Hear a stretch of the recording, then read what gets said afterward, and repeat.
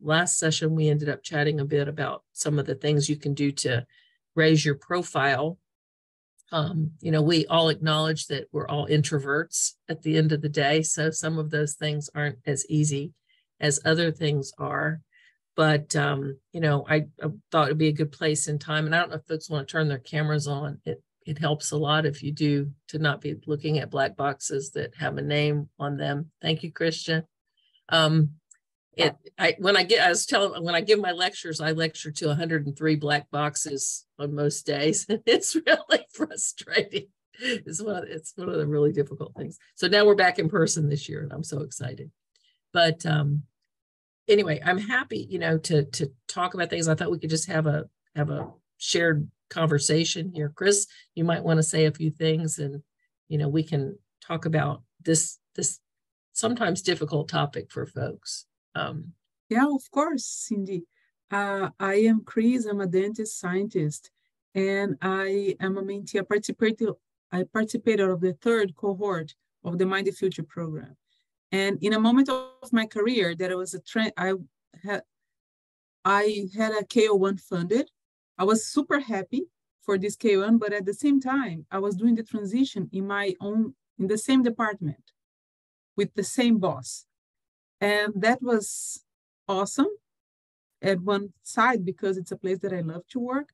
But at the other hand, how to rebrand the Chris that started as a volunteer and that became a postdoc, and now it's a research assistant professor fighting for a tenure track offer in the same department, because I chose not to move from OHSU because my family established there. I have 2 kids that are in high school, and the best way to have your kids never talk to you again, it's to move them from school when they are in high school with their boyfriends, girlfriends, and everything.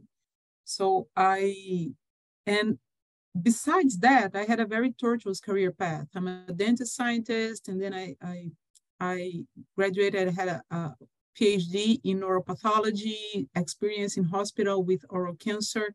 Then I moved here to Portland because of family choices. I started doing tissue engineering and organs on a chip. And then I moved, and then the moment that I got the K1, my lab moved to the Cancer Institute. So I had to rebrand myself, reinvent myself several times, and I didn't know what to do. I was very lost at this point. And when Cindy was matched as my mentor to the Mind the Future program, we had our first discussion, and I was talking to her about my choices, my career choices, so she could know me better. And at the end of our meeting, she just said, "Well, we have to craft a scientific identity for you." It was so. If a light had struck me at that moment, it wouldn't have made that a fact. I said, "Yeah, I don't have a scientific identity here. I had it in Brazil. I was Chris in Brazil. Everybody knew me because of X, Y, and Z characteristics and science, but here I don't." And this is what we worked in the Mind the Future program, and that resulted in a R1 submission that was that had my voice there. And yeah, so this is the journey that we had, that Cindy helped me. And now we want to share this, because the moment that I talked to my peers about how my mentor of the Mind the Future, Cindy, was helping me to craft my scientific identity, people would stare and say, "Well, I never thought about that." And I say, "Wow, this problem is more common than I thought." And we thought it was very valuable to open this room for conversation, because we don't know who we can talk to, because sometimes our mentors are not the best person to help us to craft our scientific identity. And it's not because they don't want to. It's because sometimes you have a mentor, you have a coach, and you have a sponsor. And yeah, so feel free to give your input, to ask. Now I give it back to you, Cindy. Yeah. Anyway, and I'd love to answer any questions, or have anybody bring up any things that motivated them to come to this room. But I mean, as I always say, I mean, the reason that I'm still here and in this place is because I'm very persistent, And I think that's part of my identity. I will tell you, that I love extracellular matrix. It's been one of the themes of my life. I've worked on many different aspects of that over my career. But I've always woven that in, and everybody that knows me knows that I, love ECM and anything, whether that's related to tissue engineering, which I do a lot of now, or, now I've gotten interested in fibrosis because we're looking at radiation things. I mean, but ECM is kind of my thing. And what we talk about too is, how do you, I know going to study section, getting a job, getting promoted, these are all the really key things that happen when you're an early stage investigator. And as much of that is about your science and the quality of your work and your ideas as it is about you and people thinking you are the right person for this. You're the right person to join their faculty. You're the right person to have that funding. You're the right person to give that talk at that meeting. And how do they know that, right? And that just comes, from building and crafting an identity that's built on your ideas and things that you love over time. And I can't stress enough the value of doing that. It should be in your NIH bio sketch, where you have your paragraph to tell people who you are and why you're the person to be doing that work. But it should also be in a public bio sketch. If you don't have one, you should make one that you send every time you give a talk. And it says, "Hi, I'm Cindy, and this is who I am. This is my interest." And it should be more than just about your science. I mean, your science is definitely part of it. Your clinical interests, whatever, motivates you, but also let them know who you are. What are your passions? What do you care about? What makes you excited when you come into work in the morning, and all of that, it really needs to be crafted. And for those of you that are like Chris, staying in the same environment, you need to make sure that you develop an identity that's separate from your previous mentors, right? You have to carve out your own identity, and it's not so easy. There's lots of things we could talk about as ways to do that. Networking and taking advantage of opportunities being some front and center ones, so that you're not just a name on a CV when people review your grants or hear you talk. But anyway, let me stop there and see if anybody has any questions or things you would like to talk about. I have a question. Certainly. Christian Hearn, I'm a postdoctoral fellow at the University of Buffalo. In shaping your research ID, what would you say the balance is between focusing on your research, your progress in your research, and the foci of your research compared to those extracurricular things that you do, helping out review papers on study sections, helping with the department? What is that balance with those between your research and extracurriculars? So, I mean, most people don't, for those of us I think are in this audience, most of us are being hired for our research and scholarship, right? So that has to be front and center, right? But what you want to weave through it, right? Not replace it, not be an addendum to it, but weave through it is your other interest in other things. And I'm going to give you an example. So, I spent most of my career, as some folks know, working on bone and cartilage, which is what Dr. Brown worked on, right? And at the time she knew me, I didn't do anything or was just getting started with salivary gland work. I didn't do anything in that area. I spent my career in bone. And then for crazy reasons, I got involved in salivary research. Okay, so how do I tell that story to people that I'm going to ask for funding? They're going to say, "Why should we fund you to do salivary research? You're a bone and cartilage researcher," right? So I have to weave my story through that so that my identity tells that tale. Okay. So, I tell a story about my sabbatical and how, I met someone who, was a desperate patient who said, "I know, that you do bone and cartilage research, but I don't have any spit and it's making me miserable. And can you help me? You know, that's essentially what happened. And so I weave that with my story of how my favorite extracellular matrix molecule, Perlecan, we used for both bone and cartilage engineering, but also for salivary engineering. So I weave my science with my tale of a patient who brought a problem to our attention, right? Which had never really been on my radar. And so you make yourself distinctly human by you know, telling people how, I mean, what are you passionate about? Bacterial adhesins and interacting with the host. Okay, how did you become passionate about that? General microbiology, and then my PhD thesis was about adhesins and pathogenic bacteria using those adhesins to infect the host. Okay, so why did that fascinate you? I'm sure in your life you've been exposed to 40,000 things, and that one literally stuck with you, right? So right, literally. Adhesins, I had to do the pun. I couldn't help it.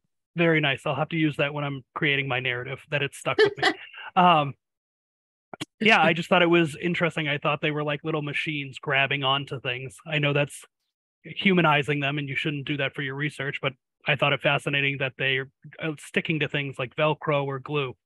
So work that in, you know, and if you wanted to work that in with the fact that, you know, you're a persistent person, you know, and so you tend to stick with things too. I mean, come up with a clever way to tell your story that integrates you as a human being with your science, with your passions, and yet also shows a deep understanding of what you're doing, right? And what you care about and what questions you want to ask. So, you know, people like that, right? When I read a grant, I mean, I can't tell you how many, I've reviewed thousands of grants, I feel like, at this time in my life. And I love it when they make it a little bit interesting, right? When they tell me a story or started out, you know, not just the statistics on how many people have this. I mean, I can look that up, but when they tell me a story in a grant, you know, it has a, and I love it too when I look at their biosketch and I see in their biosketch, I know you don't have too much room, but if it's well crafted, I can understand why that problem fascinates you and why you want to work on that and what problem you want to solve and how you want to, you know, help people who suffer from these problems. And that's your place. And all that will improve, you know, your identity. And when you give talks, weave that in there too. I mean, think about talks you've heard in your life. Aren't the ones you remember the ones where the speaker humanized themselves and you could have just read the paper, but they told you a story, right? So weave all that together into one identity, if that makes, you know, and over time, as you tell that story enough, people will associate you with it, right? And you'll be the person that they want to talk about that. They'll be the person, if they need that person on their team, that's who they want to hire. If somebody needs that expertise on their grant, you're who they want to collaborate with because you have that identity. Great, thank you. And if you want to organ on a chip, ask Chris. Okay, thanks.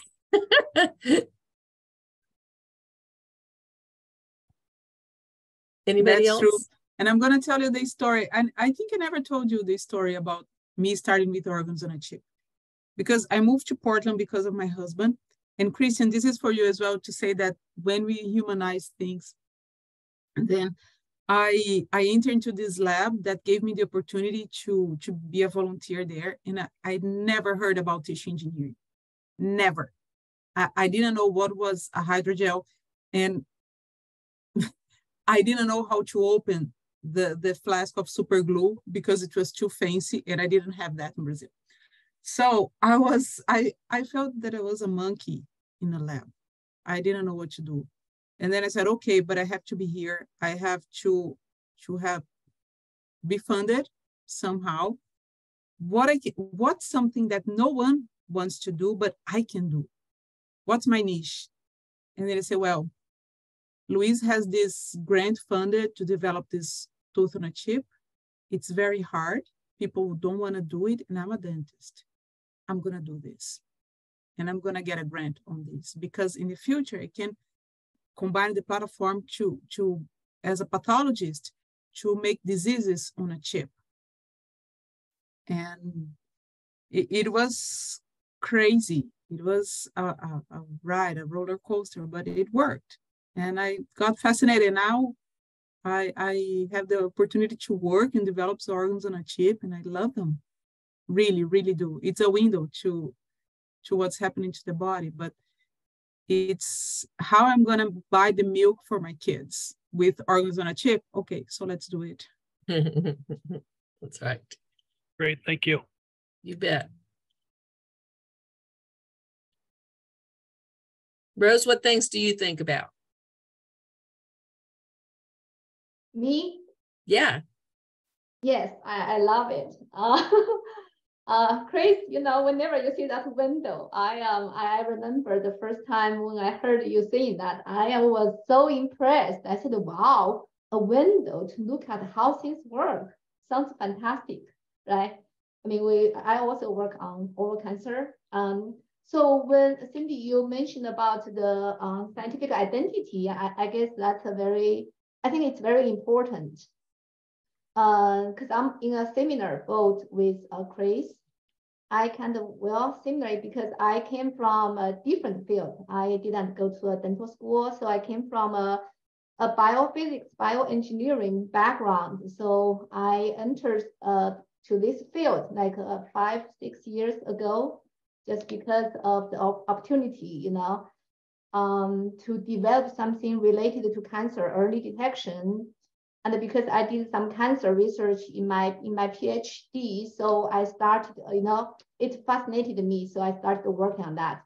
Also, I thought I can use my biophysics, bioengineering background to propel that direction, you know. So it's not biology-based approach. It's very much like a bioengineering, biophysics-based approach for early oral cancer detection.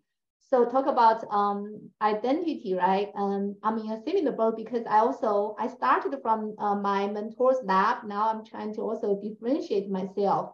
I mean, we work together happily for many years. It has been a great experience for me. But since I joined this Mind Future program, I realized that I need my own identity, right? Like I need my own, hopefully maybe separate publication, something like that, you know. Because in the past, you know, we published together.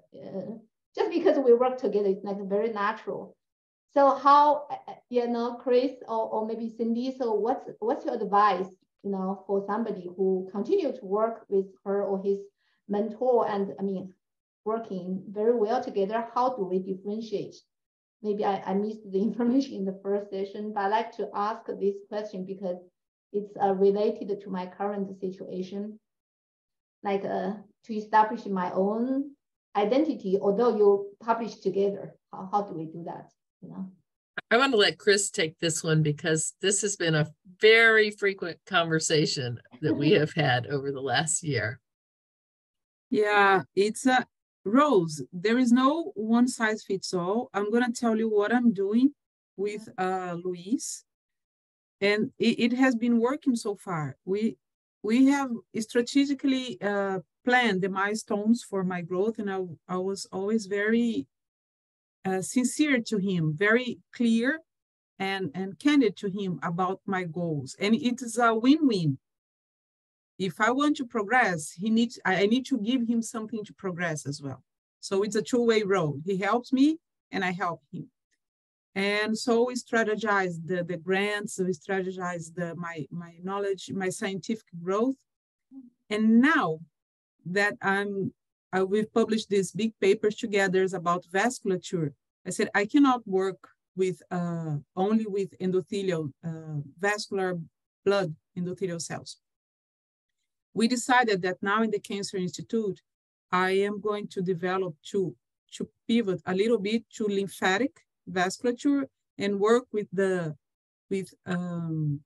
invasion, vascular invasion, lymphatic invasion of cancer for this first grant.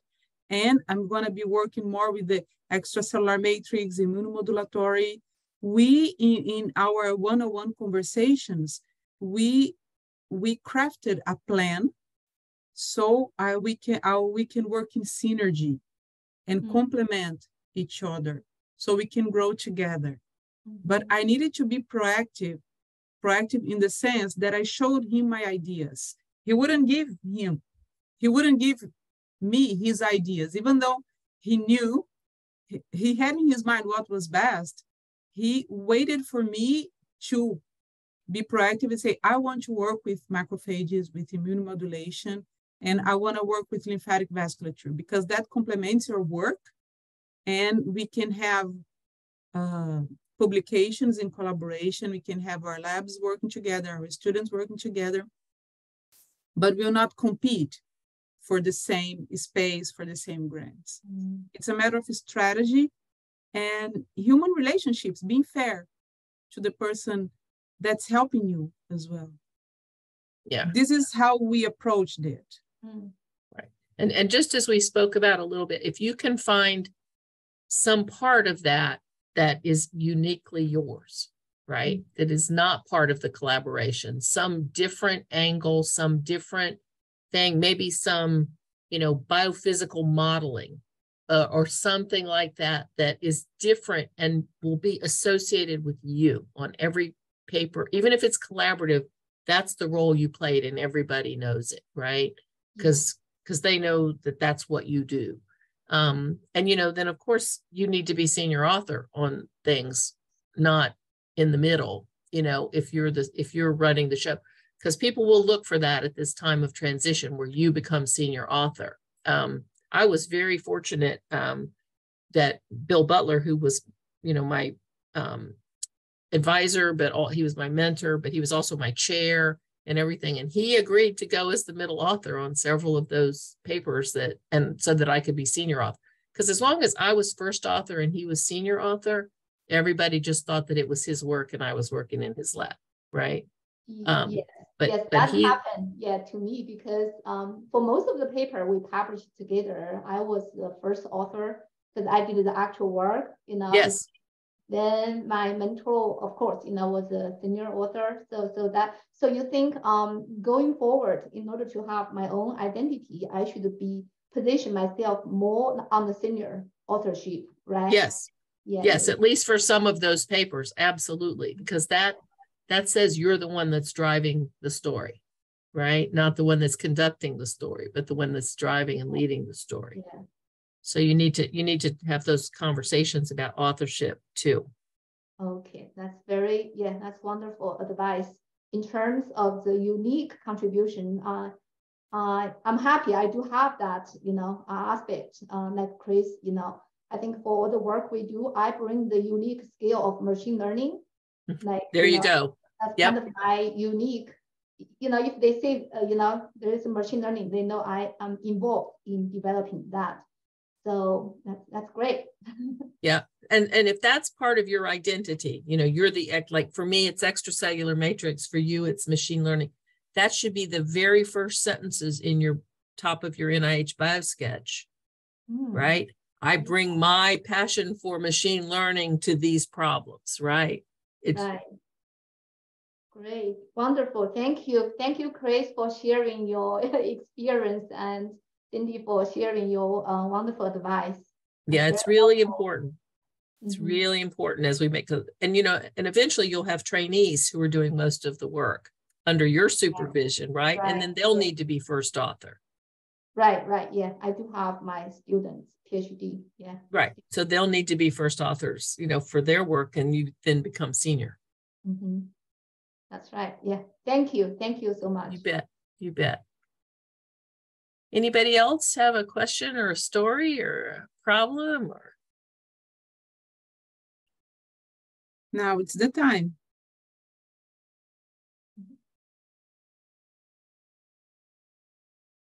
We're more quiet in this session than the first one. Yeah.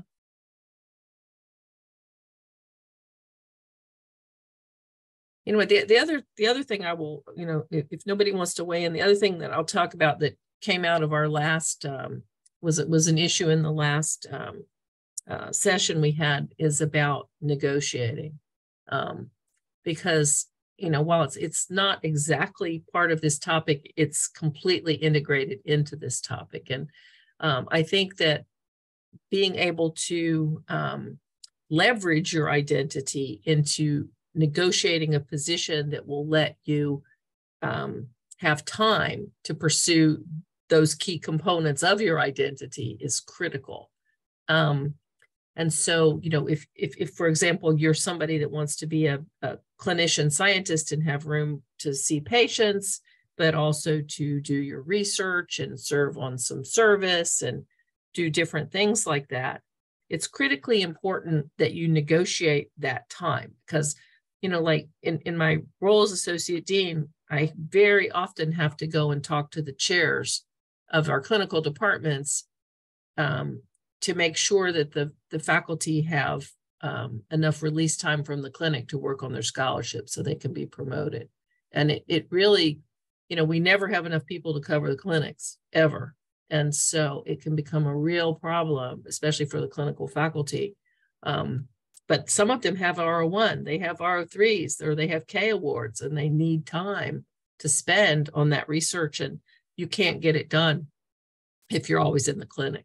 And so, you know, that's another really important aspect of that, because, you know, it's powerful to be a clinician scientist. We don't have enough of them, as you hear, you know, routinely from the NIDCR. We would love to have many more, because there's a unique ability to see a problem all the way from the basic side, all the way to the healthcare and delivery of those discoveries. But it's hard to be all those things, right? So how do you succeed in those roles? And you need a lot of coaching and a lot of mentoring to make sure that you have time for all those things. I spent yesterday with one of our clinical faculty who's ready to quit and go to private practice. And, you know, he's somebody that the NIH has invested heavily in his career, but he's just so frustrated because he's not having time to do it all. So, you know, talking him off that cliff was part of my yesterday. So yeah, but it's really true. I mean, there's just a constant pull in every direction. So you need to feel really strong and comfortable in your own identity to fight for it, right? You have to fight for it. You have to say no sometimes. You have to say, you know, yeah, I know you don't have enough people to cover that clinic, and I can do it maybe once a month. I can be on emergency, but nope, Thursdays are my day for research, or, you know, and you got to stick to it, because they'll ask you to do it. And I think the same thing is true for a lot of faculty in research who get asked to do an awful lot of teaching or service, you know, and in my experience, that can really be, you know, I've heard every argument there is about why the young people do the best teaching and service, because they're most in touch. They've got, you know, the most time, the best ideas, and all of that. But, you know, when you're building your own identity and building your own career, you need to be focusing on those key parts of your activities that will build that, not things that help other people. I think one of the things I said in the last meeting is, you know, yes, you have to do things. And we talked about networking. Chris might want to talk a little bit about the importance of networking. But when you network and when you do these things, choose strategically how to network, you know, and how to do this. And don't give up all your time to service commitments that will not give back to your career. It's really, you know, I had to get one of my mentees that Chris knows off of the curriculum committee because it was taking up all her time and she wasn't getting her grant written, right? So it's just things like that. But really, you got to fight. You got to fight not only for your identity, but you got to fight for the time to preserve it. So anyway. Yeah, and talking about time, there was one time in one of our one-on-one meetings, you told me that you owned your own time. I still do. Yes. I wanted to share this with them, because when we are postdocs, early faculty, we are pulled in so many directions, and and everything is good for our career development. Participate in this committee, review this paper, and everything is service, and we have our K grants and it's crazy because everything is good, and we feel pressure to accomplish even more and more, to establish our identity. But how can we fit all these things into time without burning out? Exactly. It's difficult. It's really difficult. But crafting the identity also means to say no to some things, because we know exactly who we are, who we want to be, how we want to be positioned within the players. So it's saying yes to some things and no to others. Yeah, I had one of our. Go ahead. Keep going. ADOCR is a very good place to network. Networking is really important for many things in life, and that's interesting because we researchers underestimate the power of networking, but networking properly as human beings with other human beings. And ADOCR is a wonderful place. Volunteering at ADOCR helps people know us for what the service we do, the quality of service in science that we deliver. And that is part of crafting our identities, networking at the right places. Absolutely. You know, and I think that really comes into like strategic, you know, time is the most precious commodity, right? So how do you spend that? And, you know, yes, it's really important to network. I mean, you know, and to know the right people so that you're not just a name on a list, right? But how do you do that becomes, you know, more difficult. And, you know, I go to meetings and I go to things, and I've done this for many, many decades now, is always try to meet somebody new, right? Always just try to meet somebody new. Walk in a room, and whenever I'm people don't believe it, but I really am very much introverted. And, you know, you get awkward when you go into a room full of people you don't know or things like that. And even to this day, and I have just trained myself, introduce yourself to somebody and say hello. And I'm not the person who's going to make the rounds of the entire room, but over time, if you meet somebody in every room you go to, over time, you know a lot of people, right? And, you know, other folks to try to get to meet are folks that serve on study sections that you might be submitting grants to, if you can meet and network with them, because they can see you and they see your face and they see your energy and they see your ideas. And, you know, then when they see your grant, you're not just a name on a file anymore. You're a person with a face and a voice and all those things and people do remember you. You know, I remember all these folks that I meet. So, you know, take advantage of that. So.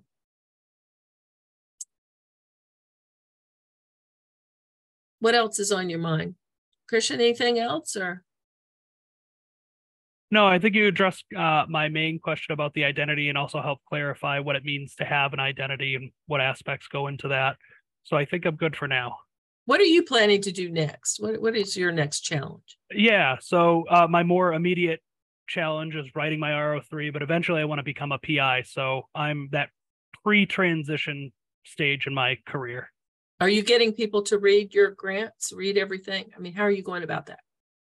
Yeah, so right now it's more drafting the ideas for the collaborator and making sure that my ideas are different enough for my PI that help not only complement my skill set and what the training that I have from my current PI, but also individualizing myself and making sure I'm not just doing something parallel to my PI. So right now that is working with collaborators, and then, as you had suggested, getting outside readers right now just in my department about does the idea interest you, and does it sound unique and different from my PI, or does it sound like some of the same?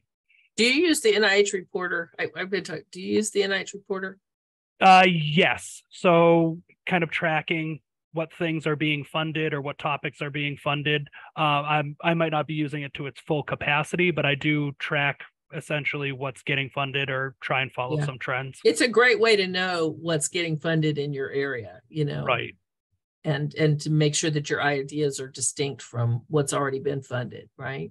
Absolutely. Right. Anybody else have any questions, thoughts, stories to share? Well, there is one thing, Cindy, that I learned the hard way, is that do not wait to write your scientific identity or the paragraph that describes you when people ask you for a bio. Oh, yeah. Write it in a moment where you know that 1 hour that when experiment ended earlier, a meeting was canceled, is just to write and to leave it ready, because I had to write it as people asked me about my bios, and the first versions were not exactly the message that I wanted to convey. Exactly, right? It's not so trivial, like you just put it together, right? No, it's not. It takes a lot of thought. You know, and for different funding mechanisms, you know, I have several different versions of that I use. Like there's one I use for pure science grants, you know, pure basic science grants, which are more, you know, more focused on my favorite research topics and how I'm interested and so forth. But there's also another one that I use for training grants and things like that, that focuses more on my mentees and all the things that they've done and that they've accomplished, you know. So have a, you know, because, and they're all part of me, but you don't have enough room to write about all of that in every one. So it's good to have a couple versions of that for different kinds of activities. That's true. Right. So.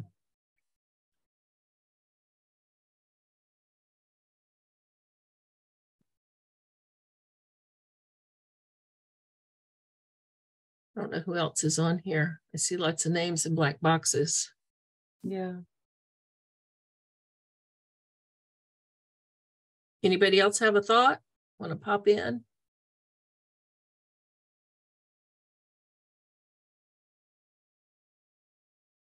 Well, feel free, you know, to contact Chris or I at any time.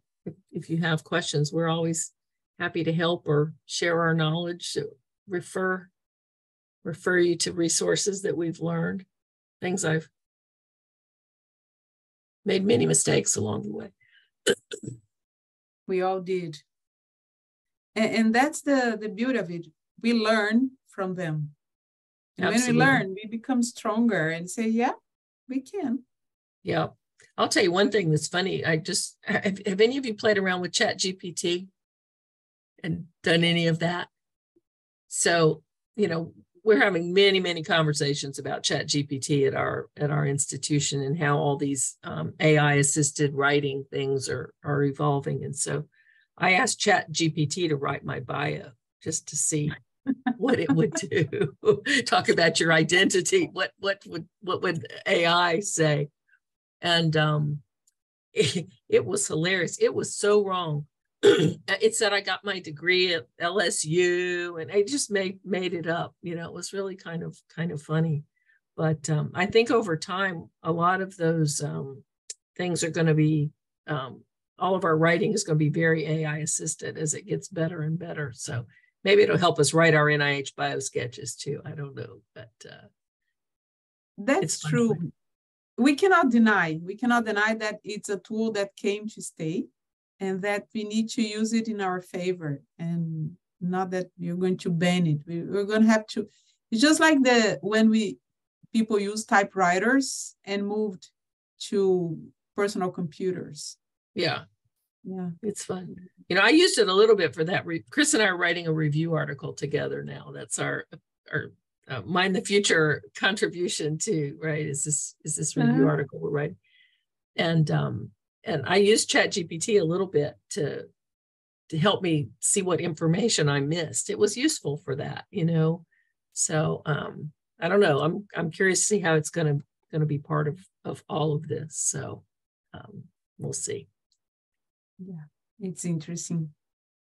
Yeah, you have it write your bio. Just ask it to write your bio. It will write one. I will do it today. And then share it with me. Share it with me. It's really, you know, it's funny. This is homework. So we can say that this is the homework for this breakout room. Yes. Go ChatGPT and get to write your bio. Start crafting your scientific identity, finding your niche. It's really funny though. What it does, because it wants to please you, right? So it's gonna write. So it's gonna write funny stuff. But I see. Hi, Harim. Yeah. Hello. Hi, Harim. Hello. I have one question. It's our scientific identity always vinculated to funding. For example, if something Cindy asked, oh, what is your passion? So my question is, so if it's not funded, when is it time to give up or just to keep trying? That would be my question. So, that's a really complicated question too, because I told the last group, I used to keep a folder on my desk that was called various rejections. So I would just keep because that's just part of life, right? And you just can't take it too personally and so forth. So, if you really care about something and you're really passionate about accomplishing it and you need funding for it, you have to ask why they didn't fund it, right? And you have to be critical with yourself. I see people who quit because they don't like criticism, right?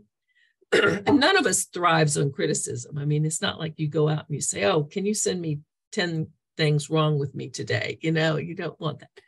But when you get comments back, it's really important to look at them and then look at them 10 days later, when you're over being mad that all that work you didn't get funded, and ask what's the etiology of the problem right here.